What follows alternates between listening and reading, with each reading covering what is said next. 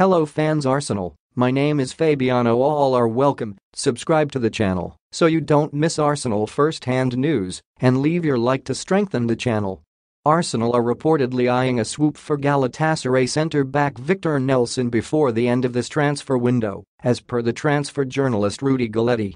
The 24-year-old has burst onto the scenes in recent times after displaying promising performances for the Turkish Giants last term, helping his side win the league title.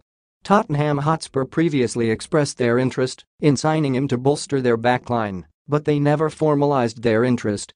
Now, it appears Arsenal are planning to purchase him before Friday's deadline.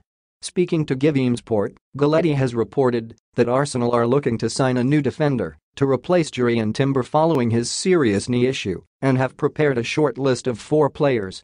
The journalist further claims that Nelson is a name on the North London club's radar and he is climbing up on Mikel Arteta's wish list.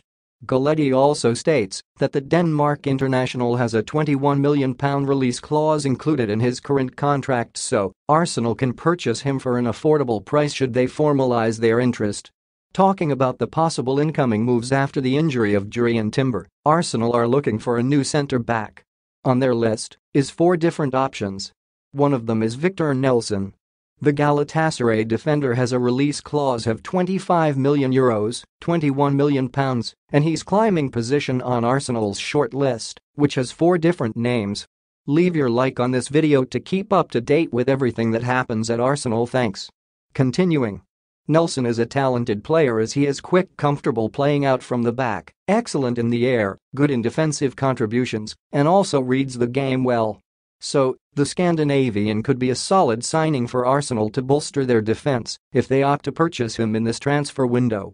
However, it is going to be interesting to see whether Arsenal eventually decide to formalize their interest in signing the Denmark international over the coming days.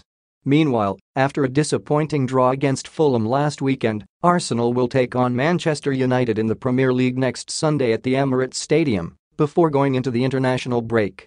The Gunners will be looking to bounce back immediately and return to the winning ways against the Red Devils. Put your opinion in the comments as it is very important for Arsenal. I update you at any time with the latest news from Arsenal. Help the channel become a member